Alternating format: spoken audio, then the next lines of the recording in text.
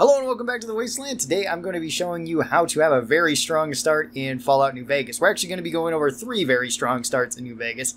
One that is just kind of a moderately strong start, one that is a pretty strong start with a little bit of a bonus, and one that is just flat out a broken start where it is really strong and kind of trivializes the rest of the game, so I don't really like doing it. Anyway, all of these follow kind of the same formula, it's just there's more steps the further we go. So the very first step is starting a new game in Fallout New Vegas and going through the tutorial section. Once you wake up at Doc Mitchell's, you can pick your character's name, you can pick how they look.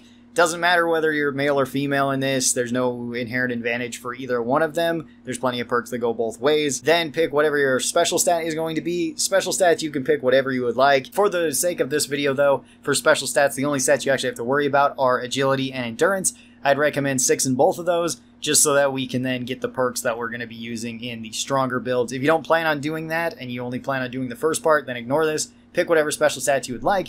Then follow Doc Mitchell into the next room. Of course, be sure to loot Doc Mitchell's house while you're there. That's just tradition, and it will get you some extra money to start out with, which is kind of useful. Talk to him on his couch, and then select whatever answers you would like. For the skills that you can tag, I would recommend these 3, being Barter, Repair, and Survival.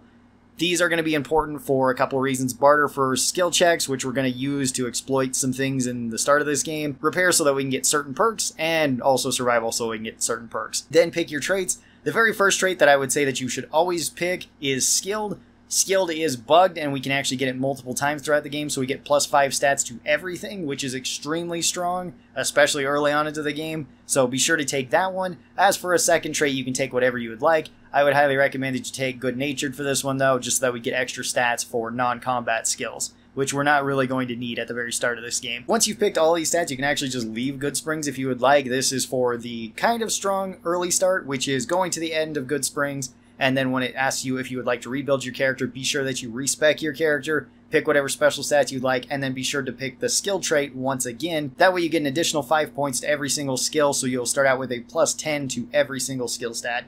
The only downside to this is that you have the -10% experience debuff. That actually doesn't stack. It doesn't matter how many times you take this. You will still only have the -10% of that, so don't worry about taking this multiple times, and it gives you a huge advantage at the very start because you just have extra skill points than you otherwise would. You can also take this one more time later on to the game after you've completed Old World Blues, or, well, you've completed Old World Blues whenever you go back to it and you talk to the auto doc there. He can also reset your traits once, so that way you can pick Skilled once again if you'd like to have it for a 3rd time and have +15 to every single stat. Now that's the simple way to start out, to be a little bit stronger than you otherwise would. Nothing too crazy there, it's just 5 extra or 10 extra skill points to everything, which is really strong. But it's a very simple trick that you can do with any sort of build. For our second build to get a little bit stronger though, we're going to do all those same exact steps, but we're going to add a little bit to this. We're going to add a couple more steps to this. Mostly, you want to be doing the rest of the tutorial within Good Springs, and you don't want to leave Good Springs until you've hit at least level 2. So go ahead and do the tutorial for Sunny, so go get her varmint rifle, go kill the geckos, grab the shovel at the water spring, be sure to go loot the graves at the graveyard, grab all of the ingredients that you need to make the healing powder, as well as you can go to the schoolyard and break into the safe there. If you break into the safe by both hacking it and then lockpicking it, that does get you a lot of XP. Maybe you won't quite hit to level 2 there, but that's alright. You can always wait 3 days for the geckos to actually respawn at the springs and then kill them. You can also snipe at the coyotes that are a little bit further away in front of Good Springs.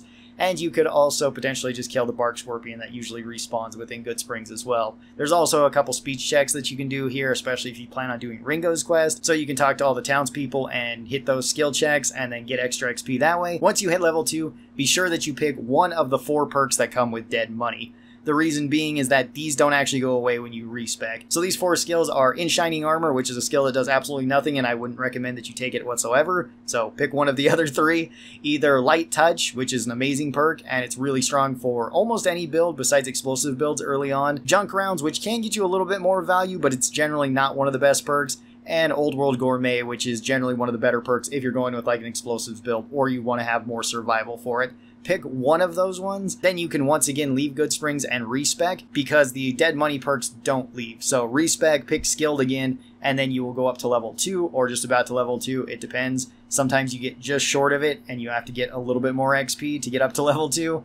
and then you can pick another level 2 perk that will just be a permanent perk you have, and then you can have your dead money perk, whether that be Old World Gourmet or Light Touch or junk rounds if you would like that. Now that's usually the build that I go with, so you can have one extra perk early on. It's kind of nice to have light touch, and then you can take something like rapid reload. Now there is one more thing that you can do on top of this to get you to even higher levels, or potentially up to max level. In order to do this, you must complete the tutorial, talk to Trudy in town.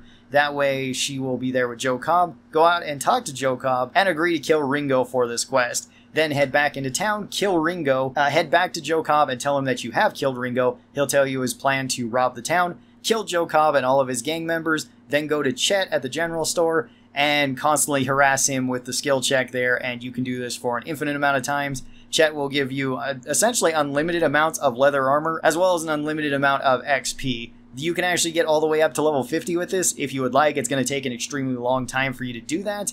And if you want to take perks, you can actually take any perk that you would like. However, level 4 perks and below, besides the one in Dead Money, don't actually count towards your total perks, I guess, that you have.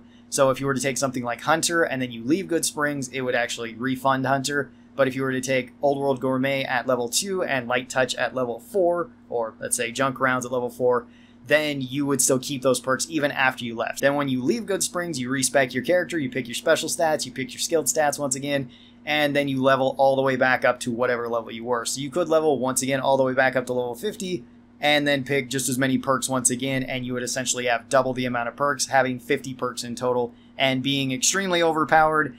And the rest of the game isn't very fun because you're extremely overpowered. You can kind of just destroy everything because you're so high level, and just have all of the good perks for basically any build that you would want to have. You could simply also cheat this in with a console command if you're on PC. If you want to know how to do this, hit the tilde key on your keyboard and then type player.reward XP and then however much XP you would like to reward. For the sake of this, I rewarded 50,000 XP and got us up to level 23 or so. And then once we left, then we've got double the perks up to that point, as well as the extra bonus from skilled. So it can be extremely strong, and this is probably the strongest way to start out New Vegas if you would like to. I would highly recommend that you don't do the latter though, where just going and getting a whole bunch of XP is just not worth it, and going basically throughout the whole game max level is not super fun. I actually like leveling up and getting the stuff and specializing in a particular build, but it can be kind of fun if you just want to go on a power fantasy and have double the amount of perks for a little while. That can be pretty cool too. I hope this helped you out next time that you're in the Wasteland. Until next time, I'll talk to you later. Bye-bye.